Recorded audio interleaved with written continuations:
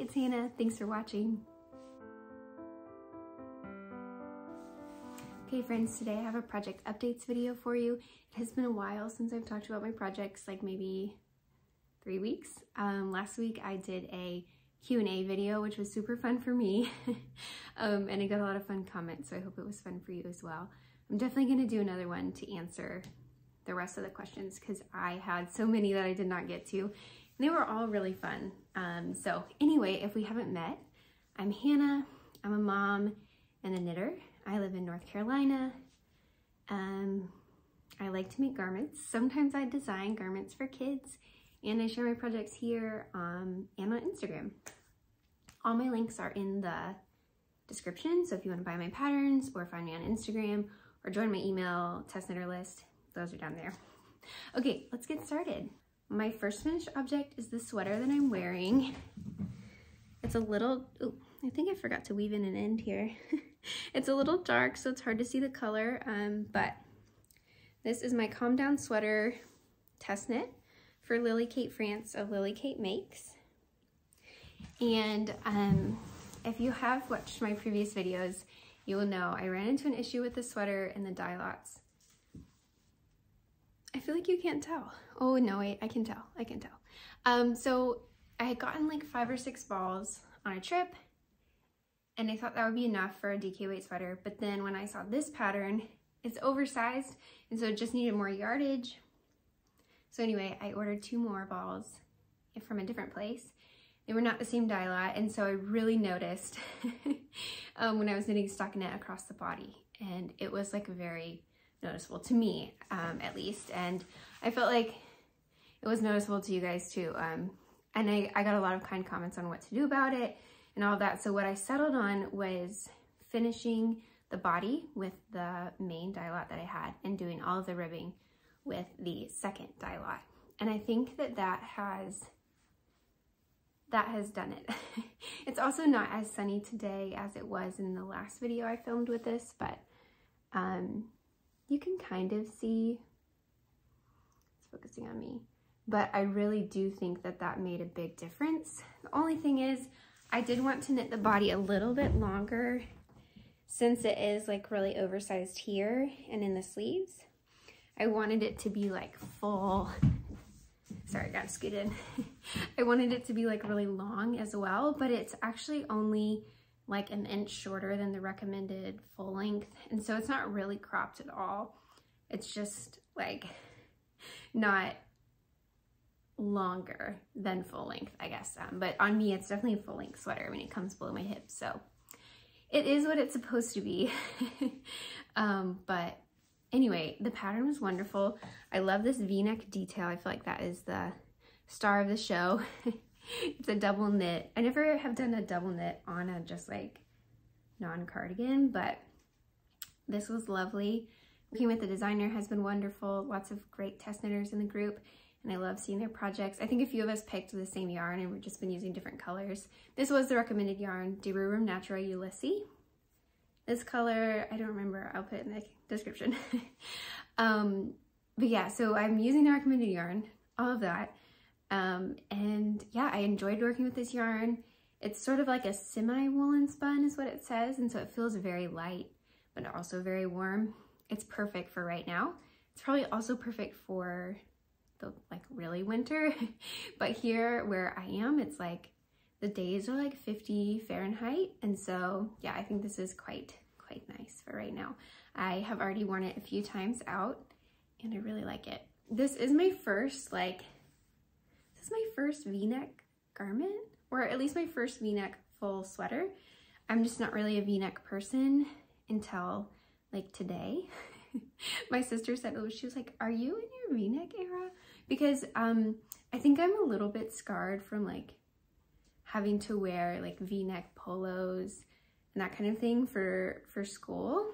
And I like seeing myself in pictures and all of that. I'm like, no, never again. I am not a V-neck person. But seeing this, I really like it. And I think it's just because of the layered look. And I feel like that's everywhere I see. So I think I need another one, which I'll talk about in a little bit. But anyway, I do think that the V-necks are growing on me. I really like this, and I think it's because it's so overemphasized that I can wear like a crew neck underneath. But yeah, I really like it. I recommend this pattern a lot. I think it's coming out the first week in March, maybe March 5th or 6th, but you can follow her on Instagram and it'll tell you. It's the sister to the Calm Down cardigan, which I've seen quite a few people knit and love, and so that's why I wanted to make this.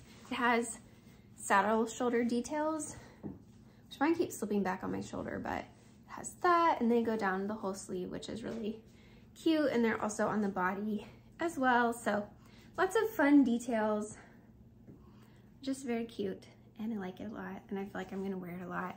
And I think it's gonna be really wearable because it is so sturdy, but also classic, which are good things right now for me.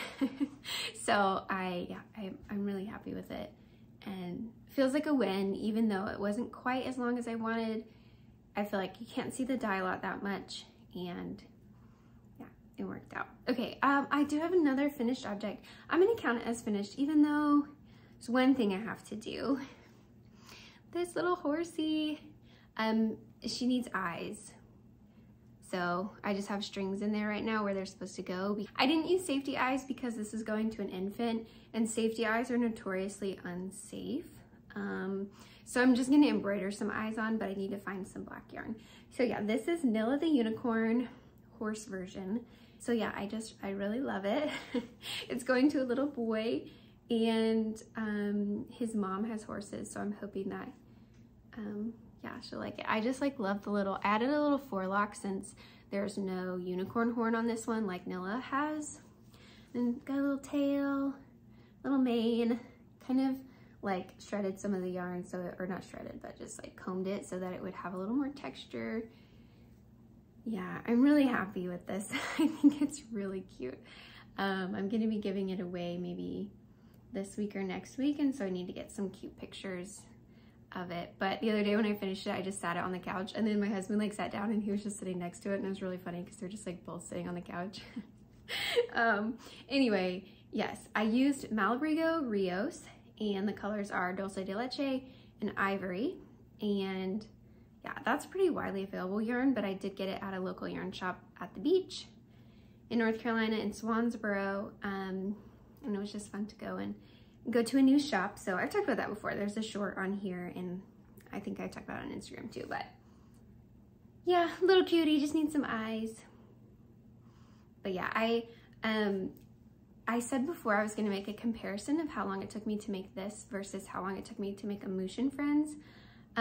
If that's something you're interested in, or like, I'm not gonna talk negatively about either because I really don't have anything negative to say. It's really just personal preference on if you prefer like fingering weight, worsted weight, like how much detail you want. So let me know if you're interested in hearing about that. I feel like I have made a few, I've also made some Susan B. Anderson patterns, which I feel like maybe are more in the middle. So I've made a few different kinds. And so if you're interested in like time comparison, materials, costs, all of that, please let me know. I'd love to talk about it.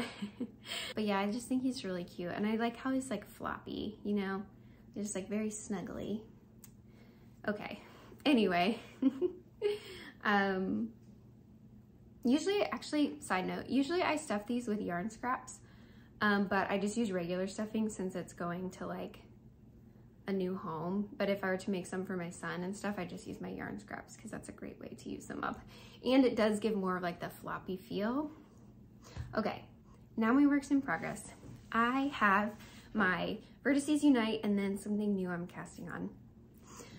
Okay, so I finished the first section of my Vertices Unite. It looks like this. Honestly, it could be a little, I don't know, could be a little scarflet right now. But yeah, so this is, it started up here, and yeah, that's the bottom part that I just finished. So the construction is really interesting. This is a funny shape. I thought, for some reason, I thought it was gonna be like rectangular or something, or I don't know, triangular. It's not any of those things. It's very asymmetrical. But, oops, that's the back. It feels so like just squishy and soft right now that it does make me want to work on it more. Okay, I'll admit, I did find it a little monotonous because it's just garter and it's fingering weight, so it's not going super quickly. Although I wouldn't say it's my slowest project ever. There's been slower, but I do feel like it's more of a like meditative knit, as they say, which sometimes I wonder if that's another word for kind of boring, but I'm still enjoying myself. You know what I mean? Like, it is kind of boring, but I'm still really liking it, and I wouldn't be like, oh, I don't want to work on that, that's so boring. I'd be like, oh yeah, I need to be watching a show that I really like because this is something boring I can work on. I think that's how I view it more. But since I finished that, I get to move on to a new section. And I'll show you my color planning sheet that I keep it with my project so I know what's coming next. But next is this section. So it's very nice. On this is available on his project page if you're planning a Vertices Unite. It's by Stephen West. So I started here, and it shows you the direction that you knit in. And then it has another arrow here for section 2, the colors you use, and then which direction you knit in. So I'll be knitting down from the side of this first section to make section 2. And that will be colors C and D, which is my green and blue, which are these colors. I don't know how I feel about the 2 stripe sections being worked like back to back, just because, I don't know, stripes isn't as much my thing. I do like stripes, but I don't have that many stripes, I guess. So having more stripes feels like a lot. I'm just enjoying the process. I'm going with it. We'll see how it goes. It's gonna feel really busy, I think, at first because it doesn't have all the other colors that are just solid sections. That's okay. I love all the ones I've seen. It's gonna be all right. I will update you. I said I was gonna make the larger one, and I'm definitely making the smaller one. After I hit the stitch count for the smaller one, I was like, okay, good. Yeah, I'm gonna make the smaller one because this is taking a long time. And I think I'm ready to like move on. So I'm making the smaller one, but honestly, this feels like pretty good size anyway. Like I said, I could wear it as like a little whatever. So I feel like it will be good. The small size will hopefully still be good for me. But yeah, this is navy blue from Knitting for Olive, Merino. And then this is an olive green, which is sadly discontinued, I believe, because I tried to buy more a couple years ago and yeah, it was discontinued. And then the colors I've used so far are lamb and plum rose is the pink. I actually have quite a bit left, so I do get to use both of the colors again, which is good because I don't want to have this much left of it. I was hoping to use this as like a scrap busting project, so it's like half and half at this point. Okay, there's my Vertices Unite.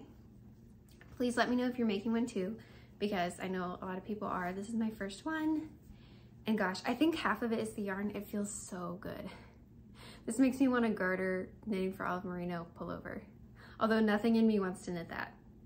Because right now, in the future maybe, but this took me a long time because, I don't know, I guess it's just smaller needles and more oversized than I'm used to, but I'm ready for some bigger gauge. Speaking of, I have something that I swatched last night, and it is so lovely to me.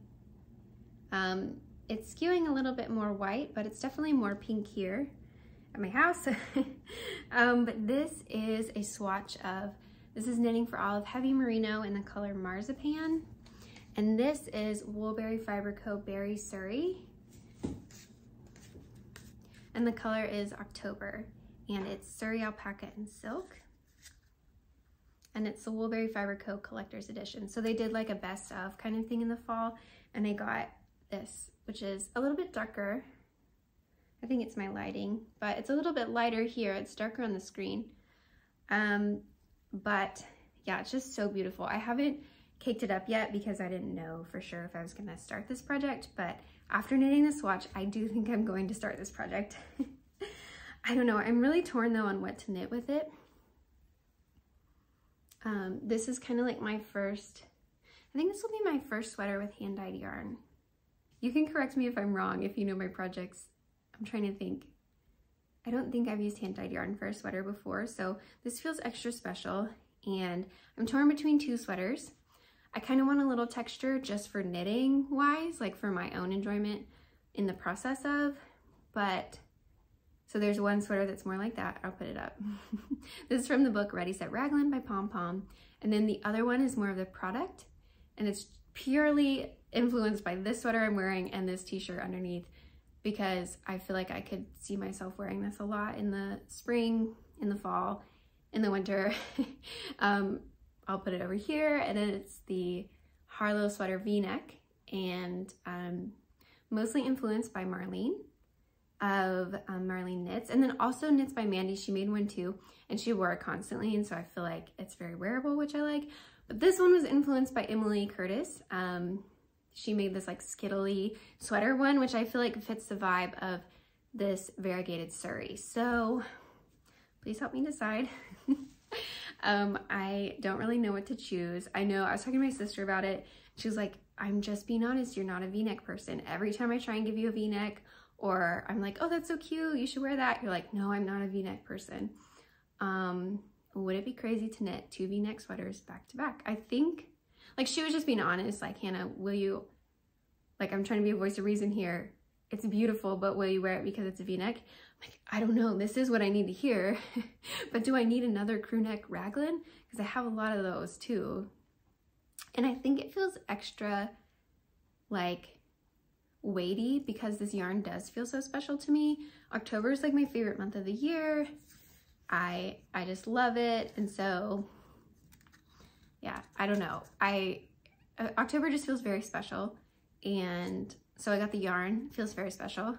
It's hand-dyed, so it costs more. Plus I'm holding it with something, also costs more, so that just feels like a lot to me. For my like own knitting practice, it feels above the average cost. It feels above the average like emotional input, and so I think that's why I'm having such a hard time, and I don't want to mess it up. But I swatched for the Harlow sweater V-neck last night. I met gauge. Well, that's not true. It's about a half a stitch off on the stitch count, but the row gauge is on, and otherwise the stitch gauge is on, which is actually really good for me. My only concern is because it's already oversized. Half a stitch can be significant when your gauge is only 19 stitches. I'm not super concerned about that half a stitch. If it was a fingering weight sweater, I would not be concerned at all. But since it's 19 stitches, then it's 19 and a half. Like, how much will that half stitch increase the bust circumference since it's already oversized? So I think that's something where I could probably go like this and it would be fine, but it would affect the drop of the V-neck because of the row gauge, like in this section. So that is something I just need to think about if I were to just try and go like this to fix the stitch count or the stitch gauge. I don't know what I'm gonna do, but that's actually really close for my gauge, only being off half a stitch.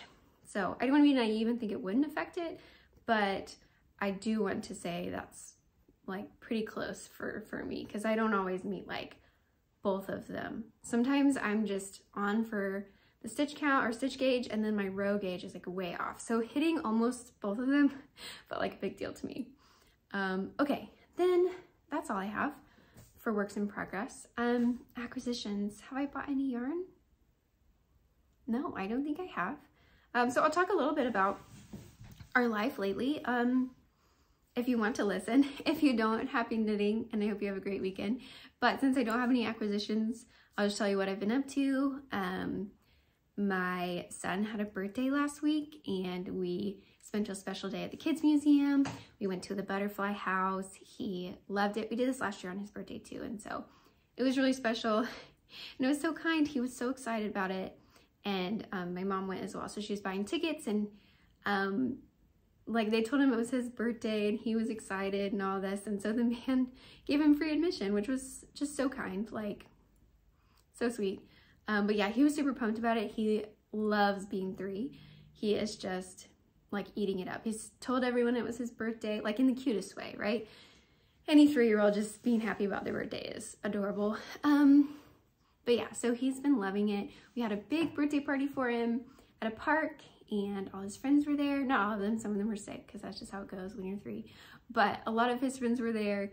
They got to play on the playground and eat cake, and my husband organized like a relay race, and so there's just like kids on the basketball court just like running and all trying to like score and throw frisbee and, you know, kick the soccer ball into the goal, and it was quite fun. I think my husband was like in his element directing kids and cheering and having a high five station, and there's a little baseball station. So it was like sports-ish themed. My son has quite a few interests, but he really likes sports as well. So yes, we had some fun this past weekend, and that's kind of where all my energy has been lately, has been like just getting ready for his birthday, all the things that come with being 3. If you have kids or grandkids, you know that it's a time. It's definitely a time, and he loves being 3, but yeah, there's just a lot going on. And so anyway, we had a party for him, and I thought there was a hole for a second, just my elbow peeking out. And let's see, what else have we been up to? I've been working on a class for my environmental educator certification online, and it's been on recycling and composting. So that has taken up a lot of my mental energy, but it's been great. I've learned so much about municipal waste and all those things. So that's been really good. And let's see, what else have we been up to? Oh, we're taking a trip next week. So I may or may not have a video for you, but we are going to visit my grandparents and cousins and my uncle and kind of all the family that isn't like my mom and dad here, and everyone else lives in California. So we are going to California for a little bit to visit, and I think that will be really nice. It's really, really special for Ollie to get to spend time with his great-grandparents and just see what their life is like and meet his other cousins, and like, I don't know what those are, my cousin's kids and his uncle. And yeah, it's really special. We went about 1.5 years ago and visited, and that was the last time we had seen them. Everyone's just getting older, and it's hard. It's just really important to me that we are able to see them and spend time with them, and for them to enjoy it, and then also for my son to enjoy it. But honestly, I think it's like the highlight for them, and so I'm really excited. We've been calling a lot and talking to them, and just getting ready and trying to get excited. And they have horses, and I've been trying to slowly warm Ollie up to the idea of trying to ride a horse at my grandparents', because I know his cousin is going to, and his other cousin that lives there is definitely going to. I don't want him to feel disappointed if he doesn't. I'm totally fine if he doesn't want to ride the horse, though. I didn't really ever want to ride them as a kid. That's why my sister rode them and I did not, but I don't want him to be disappointed. So I'm slowly trying to warm him up to that. We'll see. I'll give you an update if you're interested on if he rode a horse or not. But yeah, I think it will be really special, but I know my content on Instagram has just like slowed down so much, and so it will probably be even slower. But I'll probably put a few pictures on there. But I'm thinking I'm going to bring this project as like a special thing. I do not like flying. So I will probably be like, you know, containing my son for half, and then when I switch with my husband, I'm gonna be like furiously knitting with my headphones on, just like trying to make it to the end of the flight. So maybe I will make some progress that I'll have to share when I get home. But yeah, I think this is what I might bring. I know it's a sweaters quantity. I won't bring the whole thing. I'll just probably bring like one of these. But yeah, I think that's all. That's like a little life update, what we've been up to. It feels like equally a ton of things and also not that much. But yeah, the flowers are starting to turn here. It's been really beautiful to see spring, all the blooms. Anyway, if you made it this far, thank you for watching. I hope you have a lovely weekend and happy knitting.